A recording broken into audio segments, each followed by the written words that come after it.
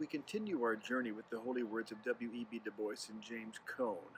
We read now from Du Bois's book, The Souls of Black Folk. We're in Chapter 2 of The Dawn of Freedom. This essay, or this portion of the book, is primarily about the Freedman's Bureau. A reading from Chapter 2. The problem of the 20th century is the problem of the color line. What shall be done with Negroes?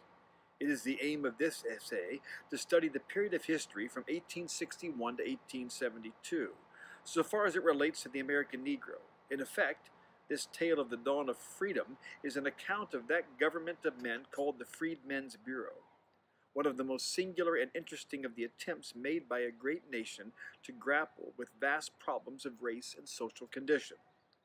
The very name of the Bureau stood for a thing in the South which for 2 centuries and better men had refused even to argue, that life amid freed Negroes was simply unthinkable, the maddest of experiments. Then amid all crouched the freed slave, bewildered between friend and foe. He had emerged from slavery, not the worst slavery in the world, not a slavery that made all life unbearable, rather a slavery that had here and there something of kindliness, fidelity, and happiness. But with all slavery, which so far as human aspiration and desert was concerned, classed the black man and ox together. And the Negro knew full well that, whatever their deeper convictions may have been, Southern men had fought with desperate energy to perpetuate this slavery under which the black masses, with half-articulated thought, had writhed and shivered. They welcomed freedom with a cry.